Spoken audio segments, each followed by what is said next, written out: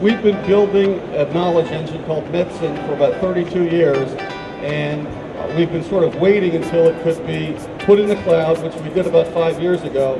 But then the challenge was, how do you have a dirt simple interface, user interface, very powerful, that physicians can use at the point of care on virtually any device?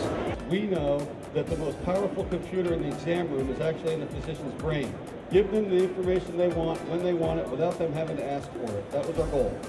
Our ear doctors are not very technically savvy, and the ease of use of this product is going to make it much easier for them to adopt it and bring it to the bedside sooner. It seems like it's got a lot of good usability, and that's going to be key for, adoption. It's really cool. It's the way documentation should be. I mean, it's intuitive for the people that are used to kind of web-based, finger-based type stuff. You can tell it was developed by someone who examines patients, so it's well done. Well, MEDICOMP's new Quip was amazing. It was so easy to use.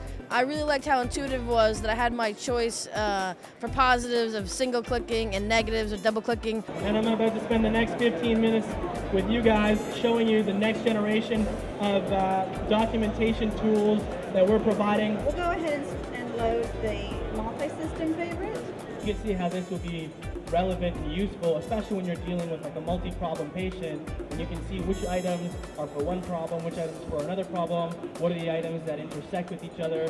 What I'll do is I will drag my upper respiratory into my workspace, and again that will load all of the items corresponding to my upper respiratory template into my workspace. And probably acute sinusitis is what we're dealing with right now.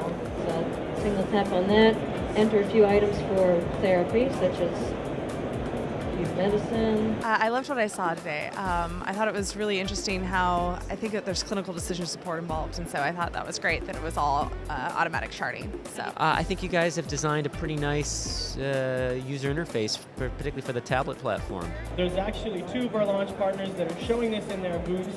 Med3000 is over on that side, and Pulse Systems is actually showing a speech-enabled version of the same thing in their booths.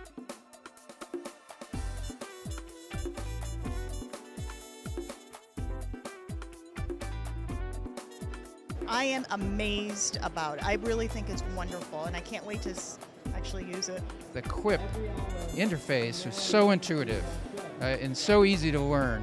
The gesture, it's very useful, and I think doctors will find it very productive. We're giving away 11 every hour, so we got tons of more of these to give away. All you got to do is be back here, MEDICOMP booth 2231, Yoon Nguyen, MD. John Varga. Is John Varga here? Owen Evering, Dr. Kevin Dorsey Tyler.